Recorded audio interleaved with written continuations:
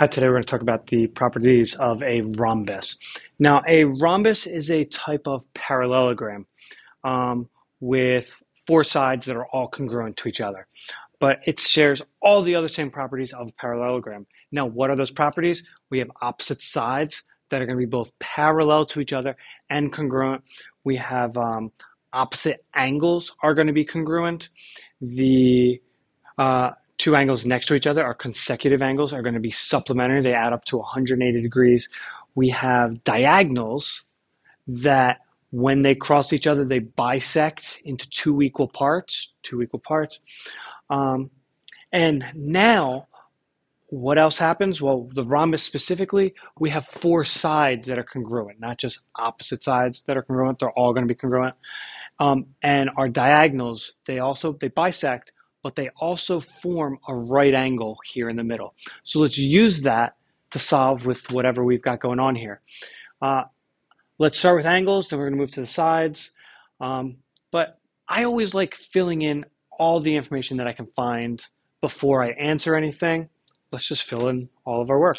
So we start with angle 1 is 25. Cool. That means angle 2 here also has to be 25. Now, opposite angles are going to be the same. So if this is 50, this is 50. This gets bisected into two equal parts.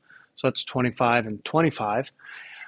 We have a 90 degrees here in the middle.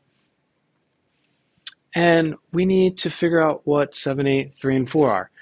Now, we know that, I guess, let's look at that.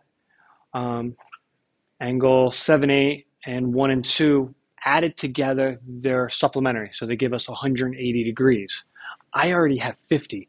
So if I'm looking at 180 minus 50, I'm left with 130. That 130 has to get split evenly because this diagonal bisects that angle. So what is half of 130 divided by 2? We're going to say 50, 65. 65 and 65.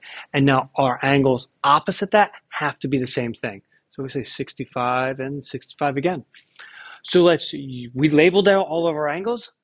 Let's put them down on with what we're looking for. Measure of angle 2, all the way down there, 25.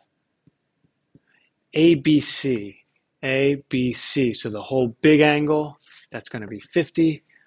3 and 4 are both 65 and 65. And then BAD, we're talking about the big angle, 7 and 8 together. That'll be 130.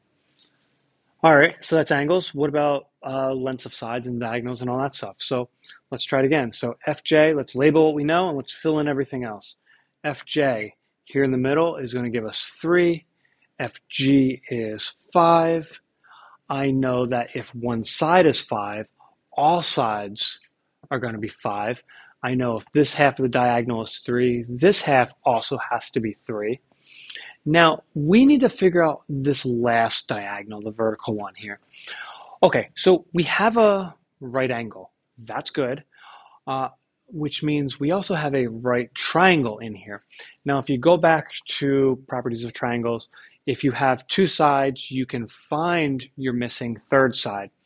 So we have a squared plus b squared equals c squared. Pythagorean theorem to help us out.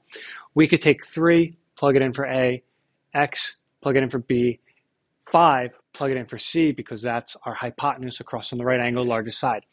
Or we could skip all that and just kind of go with our special 3, 4, 5. It's a special pattern going on with this. So that has to be a 4 right there. That's 4. That's 4. So it's always good to kind of know a little extra information. This way, sometimes we don't have to do all of our work. Now that we have everything labeled, let's see what we have to find. GJ, 4. GH, 5. JH, 3. And GI, top to bottom, 4 plus 4 gives us 8. And that is properties of a rhombus, both angles and length.